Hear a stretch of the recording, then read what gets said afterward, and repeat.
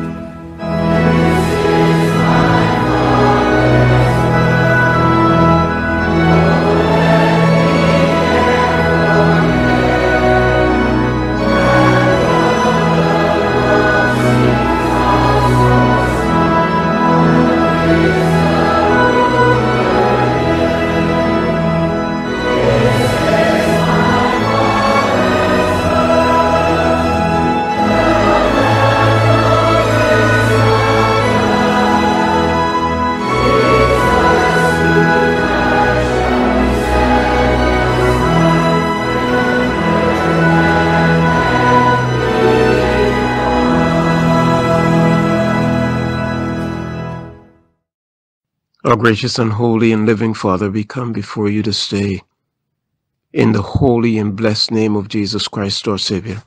We rejoice, O Father God, that you have been so amazing, so wonderful, so great, because that's who you are. You continue to surprise us with your love, with your grace and your mercy. You continue, O Lord God, to show yourself faithful even in the midst of our unfaithfulness. You continue, O Lord God, to show yourself strong in the midst of our weakness, our frailties.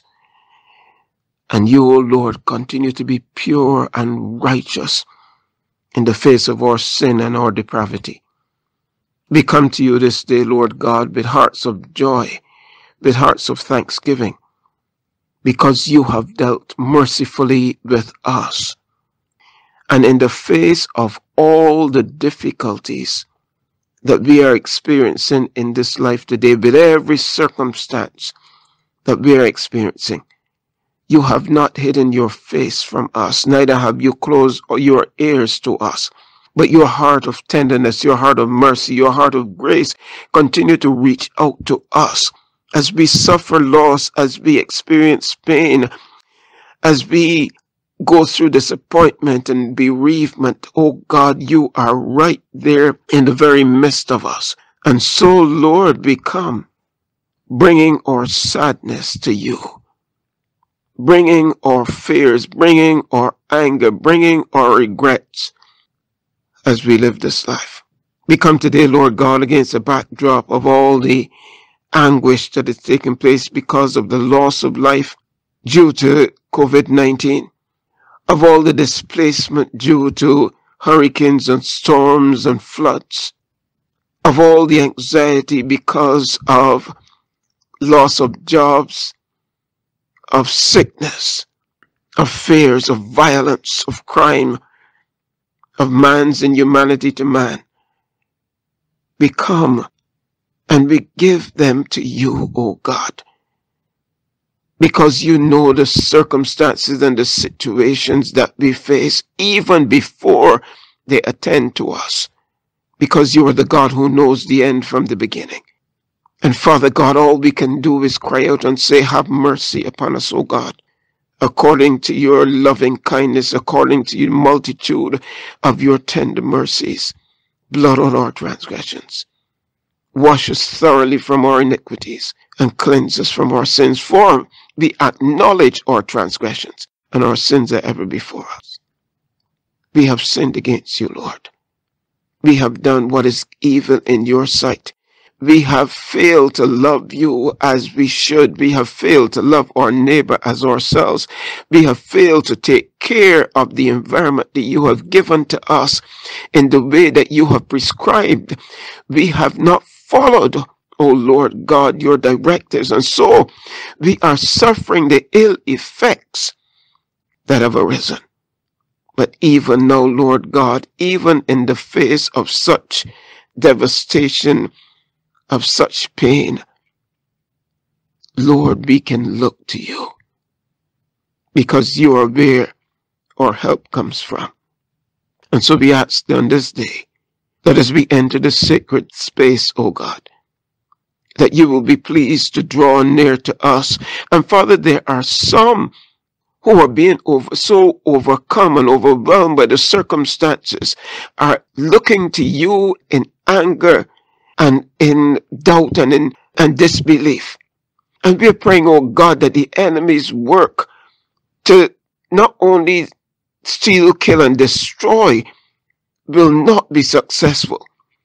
But Father, in their heart of hearts, you will speak to them, oh God, at the deepest point of their need, so that they will know that you, the God of truth, enjoy it when your children come to you just as you are, without frills, without pretense, because you're able to answer every single need, every single question, every single desire that may well up in our beings. So come, Lord, free us to be honest with you and with ourselves, so that these circumstances will not overwhelm us, but will spur us on to greater hope and faith and trust, and to the desire to serve you without fear, serve you faithfully. Thank you, Lord God, for what you're going to do, for the wisdom that you're going to grant today to those who call upon you, whether they are in government, business administration, or even the simple man on the street. Thank you, Lord Jesus, that you make yourself available to us, because you have demonstrated this by giving to us Jesus Christ. And you said that when we call on you, you will answer, and you will show us great and mighty things that we know not of. So we trust you, O Lord, to reveal yourself to us. And we lay ourselves bare, and we depend on your Spirit to lead us in truth. Lead us in the way of righteousness. In Jesus' name. Amen. Amen.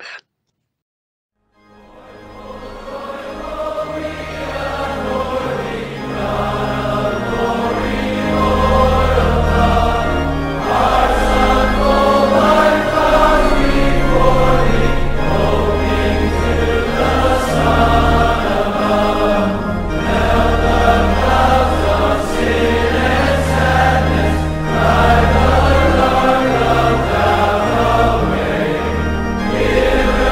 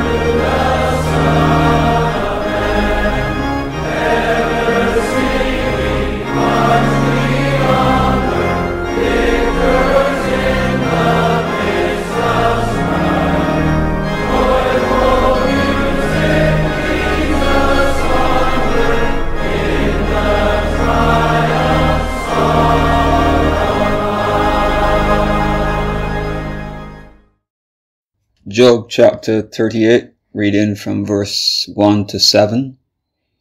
Then the Lord answered Job from the whirlwind. Who is this that questions my wisdom with such ignorant words? Brace yourself like a man, because I have some questions for you, and you must answer them. Where were you when I laid the foundations of the earth? Tell me, if you know so much. Who determines its dimensions and stretched out the surveying line? What supports its foundations, and who laid its cornerstone? As the morning stars sang together, and all the angels shouted for joy. This is the word of the Lord. Let us go to God in prayer. God our Father, as we come to you during this devotion, and as we open up your holy book to hear a word from you in season, a word of comfort and a word of hope, we ask, O God, that you would open our eyes to see, open our ears that we can hear what the Spirit of the Lord is saying to us through your word, and that you can prepare our hearts that we can receive and accept your truth. This we pray in Jesus' name. Amen.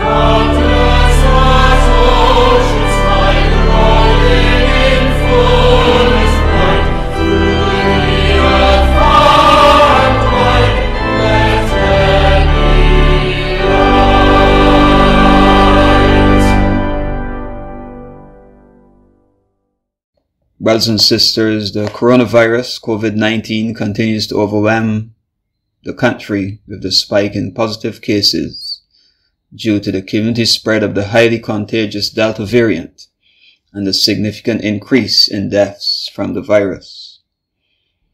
We know that the healthcare facilities have reached their capacity, and persons testing positive, unless very ill or high risk, are required to quarantine at home to ease some of the burden on the healthcare institutions. This new quarantine protocol comes with its challenges because of the discipline that is required, but some persons are reportedly out and about in the community and can create further risks by not remaining at home. Our faith community have also been impacted, with some members having to be tested due to the contact tracing protocols, and they had to remain isolated at home until the results are returned. And we know that this wait will be challenging, as one hope that the results will be negative.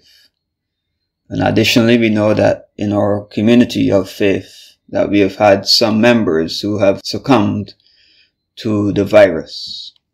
And these factors then mentioned have been impacting persons mentally, they've been impacting us psychologically and physically. And on this end, tonight I want to urge everyone that this is a time when we need to put our trust and confidence in God and to be reassured of our relationship with Him through Jesus Christ.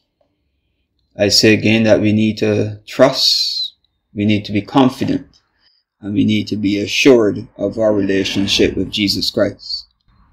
It's no longer a time when we just come and fulfill our religious quotas, but it's a time that we develop that solid relationship with Jesus Christ. And this assurance of our relationship in Christ is realized when we are intentional in seeking God with our whole heart, seeking Him with our entire being, with all that we have, as we read His Word and spend time in His presence in prayer. Our relationship with God started when we accepted and believed, but the relationship with God is an ongoing process which requires us to be committed. And we hear this word all the time, that we need to be committed. It is a process that requires our full sacrifice, putting God first in everything. And then it requires our self-denial, where we put ourselves, our wants, and our priorities aside and put God first. Scripture reminds us that we are to seek first His kingdom and His righteousness, and all other things will be added unto us. And this is what we have to be conscious of in these times of trials, in these times of challenges, when we don't have the answers. We have to be in a place where we can hear God, where we can feel His comfort, where we can acknowledge that reassuring touch, that word, that hymn, that song, something that happens that God, because of our relationship with Him, reassures us that all is well in our situations. I also want to remind us tonight that in times like these, we will have some favorable times. Times when we are doing well. Things are working out on our behalf. And that is the time we are to remember that we are to give God praise. We are to worship God with psalms and hymns and spiritual songs. And we are to be thankful to God for what He has done, that He has kept us thus far. So if I'm at work, if I'm retired, if I go to the supermarket, if I'm driving in my car, or if I'm at home, whatever we are doing, be always in an attitude of praise and thanksgiving, saying, "Thank you, Lord. God, you are awesome in the good times." And we know that He will whisper something to us, assuring us of something, because we have acknowledged that He is present in the good times that we are experiencing. But we know there are also bad times. There are times of trials. There are times of challenges. And it's in these times when we feel the pressure of the trials and challenges, we often run to God. And there's nothing wrong with running to God, but we know that we are to pray. In the challenging times, we go on our knees. We spend time in that secret place where we can pray and spend time in His presence, casting all our cares on Him because He cares for us, taking all of the burdens off our backs and laying them on the throne of grace before God because He cares for you. And it helps us to recognize that regardless of which situation we're in, we're always to depend on God. We can do nothing without God. We might feel that way when we have no issues. But in the bad times or in the good times, we remember that as children of God, we cannot exist in this life without God's help, without God's guidance, without God's provision, without God's Holy Spirit leading and guiding us into all truth. So brothers and sisters, then, when we look at the account of Job, it is in that story that we have a biblical model for all who believe that we can apply to our faith journey. And the experiences we have seen thus far in our life or we may know of someone who have had some experience, that we can look at the experiences of Job and apply it to our experience so that we can have strength, we can have that assurance, that faith to know that we can depend on a dependable God. So while the experience we read in the account of Job might not be at the same level or capacity that we face today, it is still an area where from the experiences we recognize that Job was in a dark place. And today, in our context, we too may be experiencing a dark place in our lives. The account in Job, which is a familiar biblical passage, is described as one where Job was blameless and a God-fearing man. The account also tells us that Job was married, he had a wife and children. He was a wealthy man, the wealthiest man in the area where he lived, and he had many assets. And the assets in those days were sheep, goats, donkeys, oxen, and other animals. And with all these things then, Job had a relationship with God. And you've heard mention earlier of relationship. And here we see that Job had a relationship with God. And it was clear that his relationship with God was one that was committed. And that he was always in God's presence because God knew him. And God allowed the devil, without Job's knowledge, to test him. God said to the devil, "This is my servant Job, and you can test him on all points.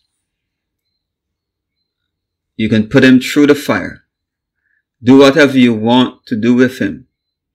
The only thing that you have restrictions on is that you cannot take his life.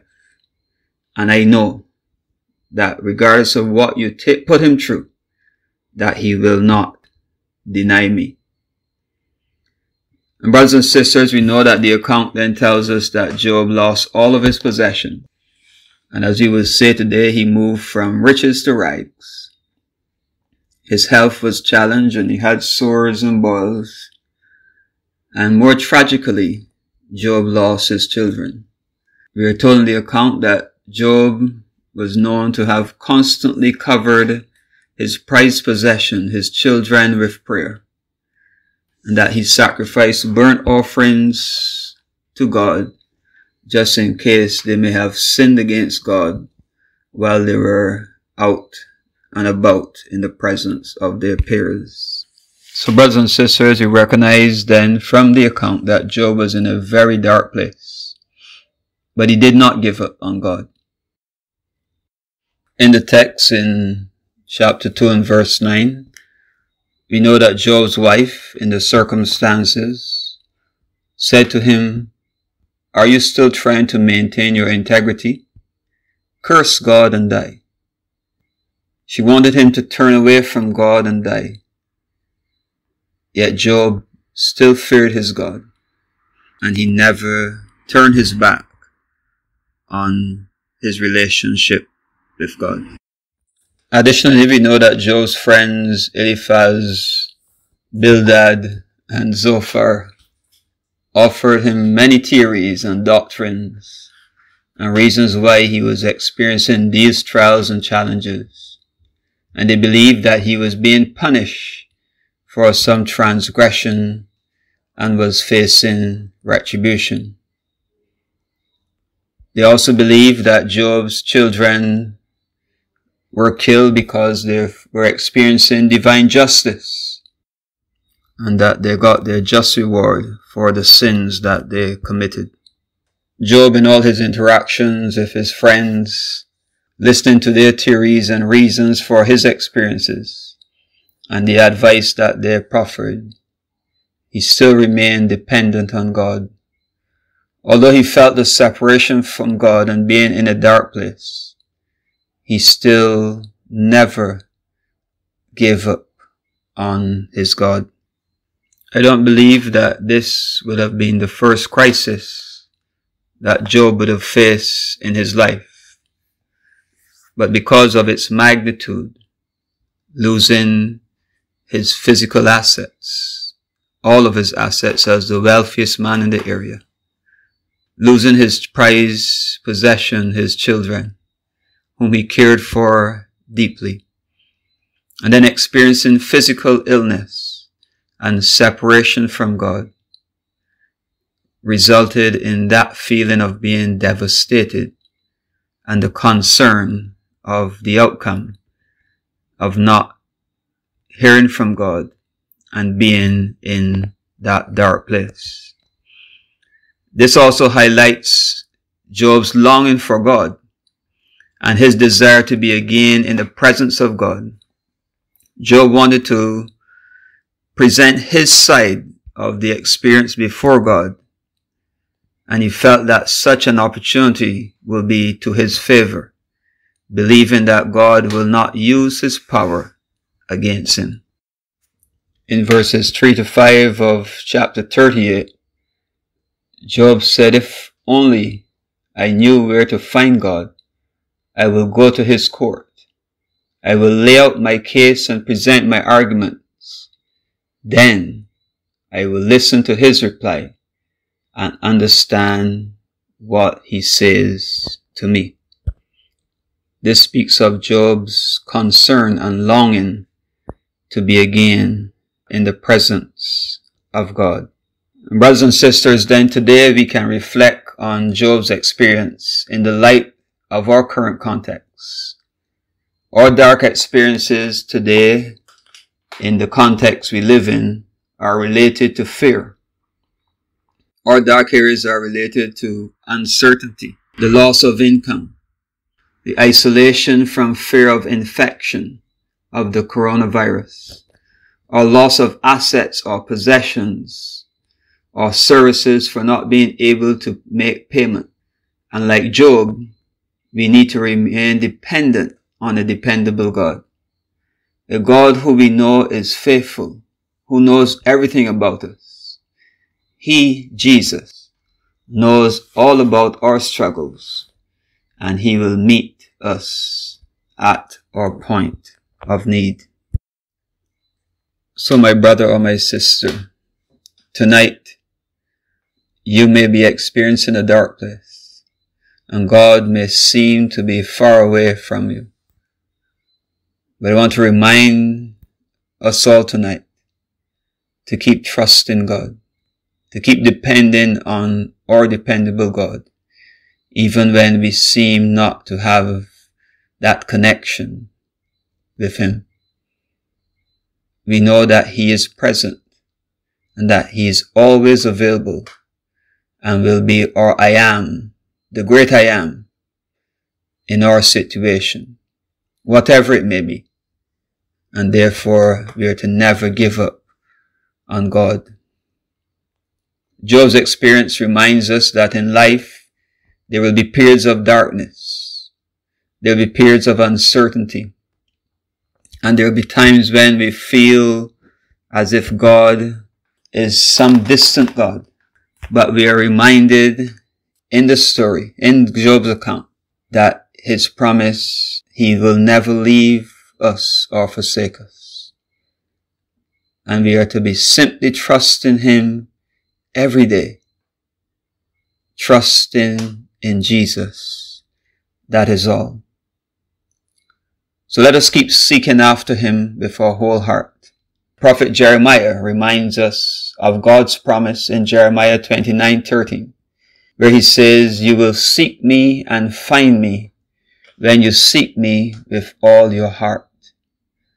So regardless of the dark area, regardless of the times when we feel as though our prayers, our cries out to God seem to be going somewhere that no one is hearing, from Job's account, from Job's experience, we know and we can depend on our God, and he will answer us. He will come to our need in His timing.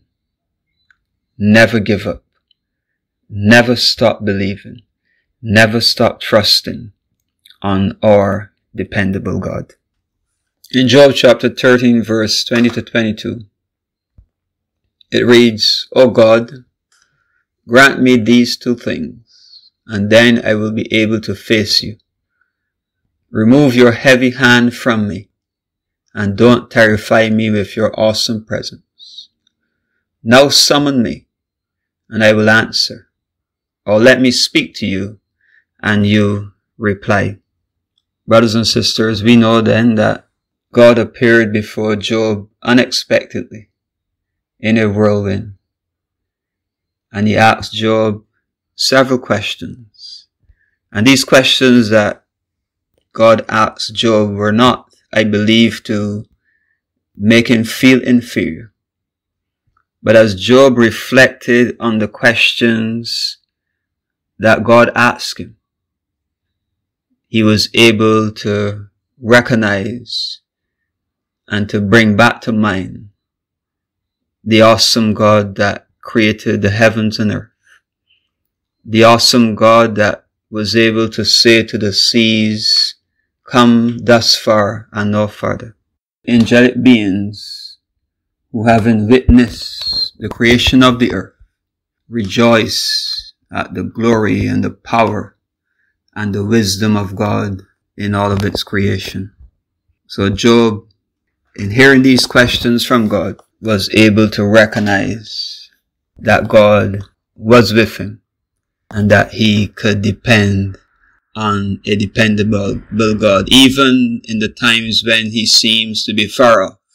And today, in our context, brothers and sisters, when we are facing trials, when we are facing challenges, when the dark places of our context today because of the coronavirus and its challenges seem to overwhelm us, when we cannot pay the utility bill for the internet so that our children can have their online education,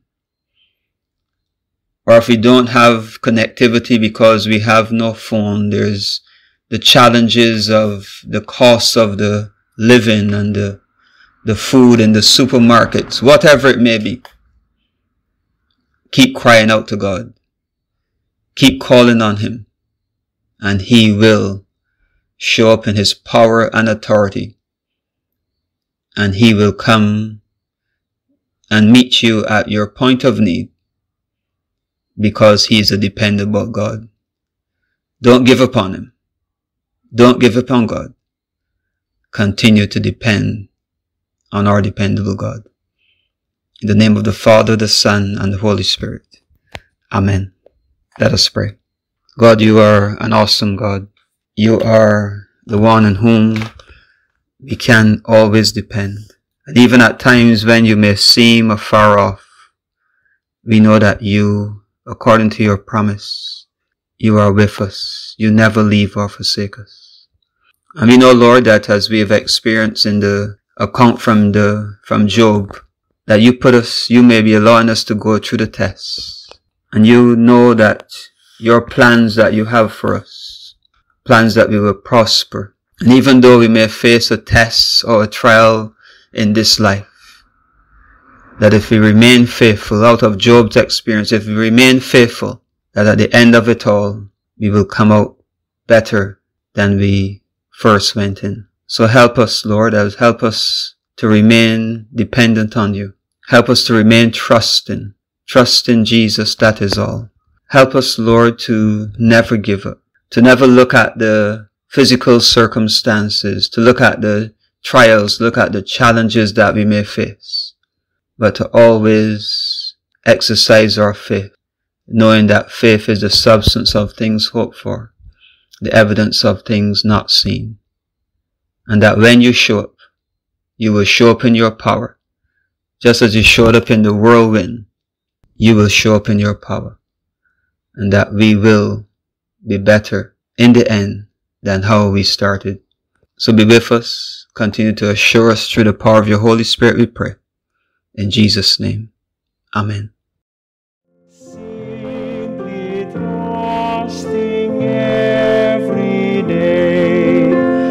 trusting through a stormy way, even when my faith is small, trusting Jesus, that is all.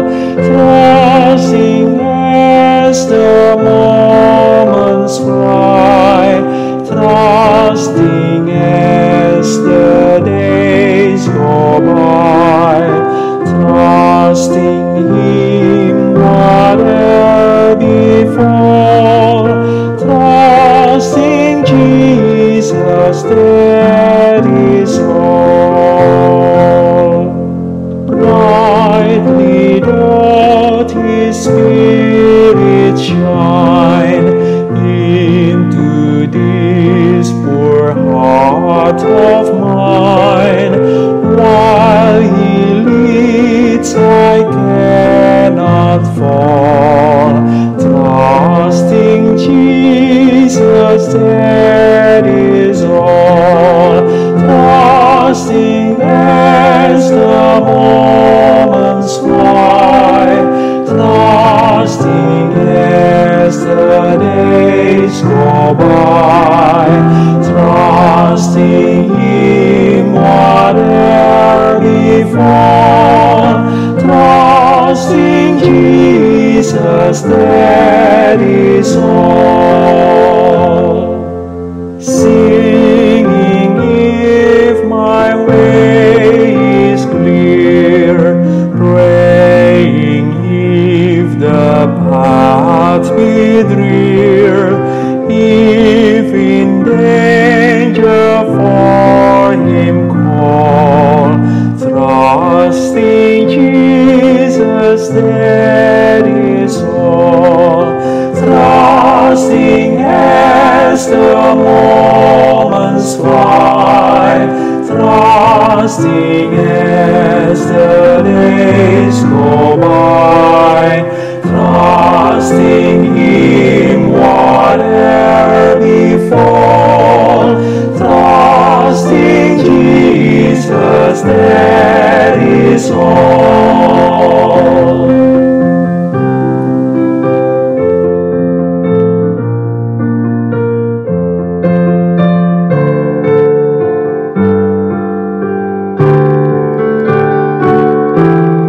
Trusting Him while life shall last, trusting Him till earth be past, till within the just wall, trusting Jesus, that is all.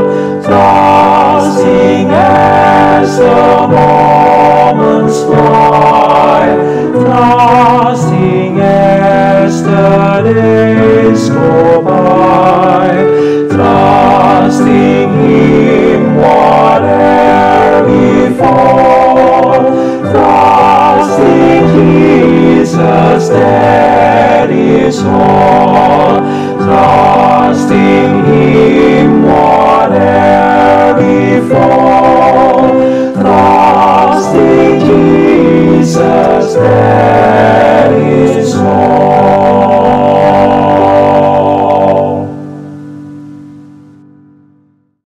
Father, you inhabit eternity. The heavens declare your glory and the earth announces your beauty. Your presence fills the universe, and yet in Christ, you come to us with compassion and mercy. Help us find light in our darkness, joy in our sorrow, healing in our sickness, and your great grace that covers a multitude of sins. Brothers and sisters, when you go out into the world this week, you do not go alone. For the God who created you and the Christ who redeems you and the Holy Spirit who comforts you are all with you. So go out in God's peace. Beloved, building up yourselves on your most holy faith, praying in the Holy Ghost, keep yourselves in the love of God, looking for the mercy of our Lord Jesus Christ unto eternal life. And the people of God say, Amen.